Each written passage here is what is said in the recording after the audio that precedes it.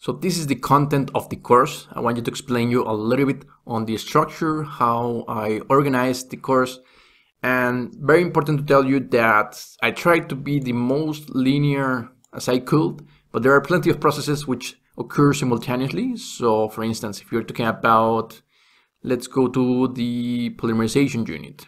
Well, with polymerization unit, you're taking advantage of the olefins produced in the FCC. If you're talking about gas processing, well, you are going to obtain gases that are formed either in thermal cracking, in hydrocracking, catalytic reforming. So it's kind of hard to let gas processing to the last, but I try to include also this by type of cut. So you can see here, these are light cuts until eventually they get heavier and heavier and heavier. Now, also another example, alkylation unit will require isobutane, which is obtained from the isomerization unit, and vice versa. You're going to require, let's go here, catalytic reforming is going to be forming hydrogen. So you're also going to use hydrogen for hydrotreatment. So make no worries, we're going to try to cover a brief overview on where are we. Very important to have this index. Whenever you have any doubt, remember where are we and where do we want to get. So this is the introduction. It's a little bit boring, but definitely worth it, especially if you are new to my courses.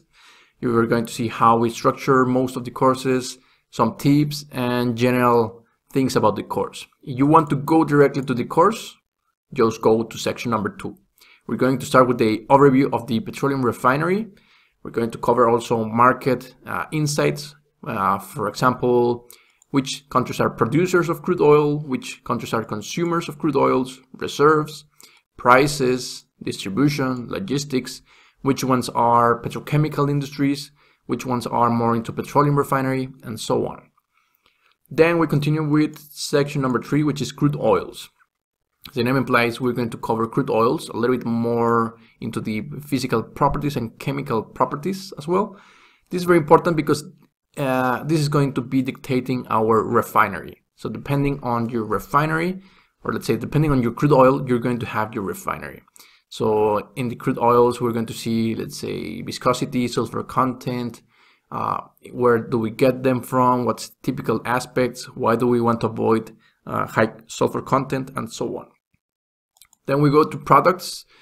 As the name implies, these are products of the refinery. Probably you're imagining gasoline, diesel, but I am also going to include products of each individual unit operation. For instance, where do we get naphtha or straight run naphtha? We get it from CDU or crude oil distillation unit. Where do we get hydrotreated light naphtha? From the hydrotreaters.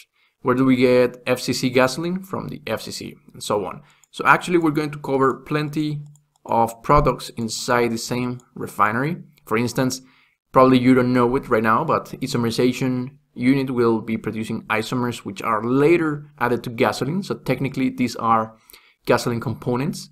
Catalytic reforming is going to form the reformate, which is then added to the gasoline. So technically you don't buy reformate, you buy the gasoline blend. Then we continue with the unit operations, which in my opinion, crude distillation unit, atmospheric conditions, and vacuum distillation units are the most important ones because those are actually obtaining all the crude oils cuts. So let's say that the fractionation, initial fractionation goes. So if you don't understand how it is fractionated, then it's going to be kind of hard to understand it here in these specific units. So very important, guys, CDU and VDU to pay attention to. Then we continue with hydrotreatment, which is removal of sulfur and other things. Gas processing, mostly for gases obtained in the refinery, LPG, butanes, propanes, and all other materials, maybe C1 to C2, which are later going to be used as fuel gases. Then we go to the polymerization unit, which, as the name implies, produces polymer, which actually is used later into polymer gasoline. Isomerization unit is going to be isomerizing some of the, let's say, not so interesting alkanes or paraffins into a much more interesting isomer for gasoline, which increases octane rating. Alkylation unit, as the name implies, alkylation is going to occur. So the alkylate is going to increase in quality, then added to the gasoline blending pool. Catalytic reforming, we're going to cover most of the chemistry here, isomerization as well, alkylation, but catalytic reforming and FCC covers a little bit on the chemistry behind these operations. All of them have some chemistry, but these are the important ones because these contain catalysts. We want to know the operations, temperature, pressures, feed rates, and more importantly, type of catalyst being used.